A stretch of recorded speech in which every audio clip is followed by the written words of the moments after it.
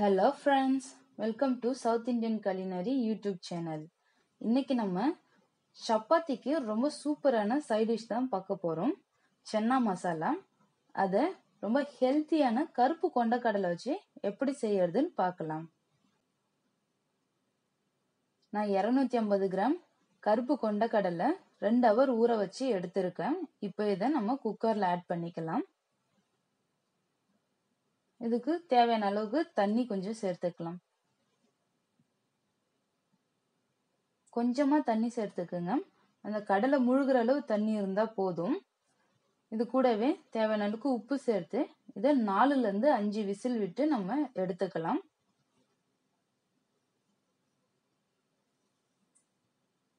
இப்போ நம்ம சன்னாக்கு தேவையான ஒரு பேஸ்ட் தயார் பண்ணிக்கலாம்.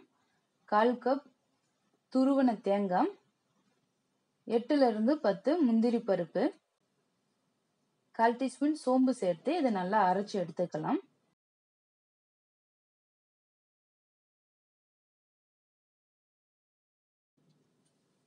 ஒரு கடாய் ஹீட் பண்ணிட்டு தேவையான அளவுக்கு ஆயில் சேர்த்துக்கலாம்.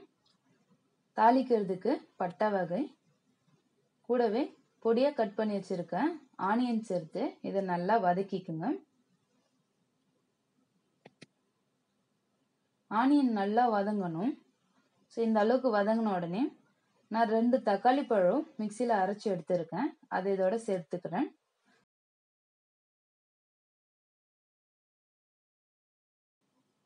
கூடவே 1 டீஸ்பூன் இஞ்சி பூண்டு பேஸ்ட் எடுத்துக்கலாம். சேர்த்து அதுல ராஸ்மல் போற அளவுக்கு நம்ம வதக்கிக்கலாம்.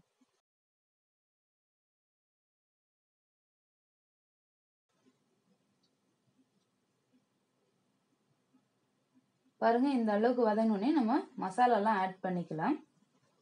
நான் 1 டீஸ்பூன் ரெட் சில்லி பவுடர்,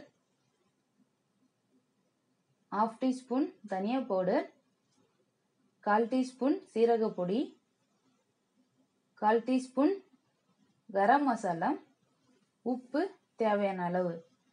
இது நீங்க உங்க காரத்துக்கு ஏற்ப நீங்க எடுத்துக்கோங்க. நான் கொஞ்சமா வைக்கிறதுனால இவ்வளவு எடுத்திருக்கேன்.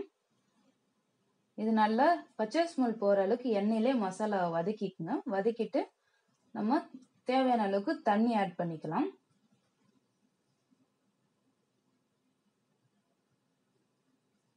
கொஞ்சமா தண்ணி சேர்த்து இது ஒரு 2 நிமிஷத்துல இருந்து 3 நிமிஷம் வரைக்கும் குக் பண்ணிக்கலாம்.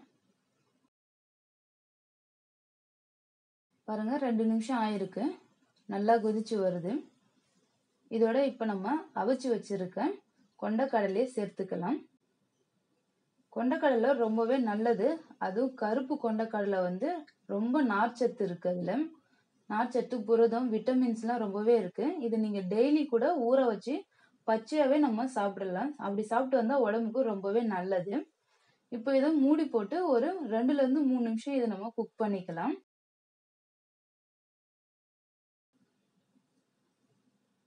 பாருங்க, நான் 2 நிமிஷம் இதை குக் பண்ணியிருக்கேன். இப்போ இதோட நம்ம ஃபர்ஸ்ட் அரைச்சோம் இல்லையா, அந்த பேஸ்ட்டை நம்ம இதை ஆட் பண்ணிக்கலாம். இது கூடவே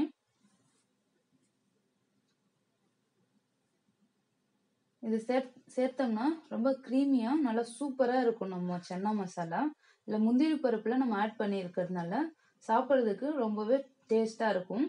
இது ஜஸ்ட் ஒரு நிமிஷம் குக் பண்ணா போதும். பாருங்க, அவ்வளவுதான். நம்ம சன்னா மசாலா சூப்பரா ரெடி ஆயிடுச்சு. இப்போ இதுல கொத்தமல்லி தழை தூவி இறக்கிடலாம்.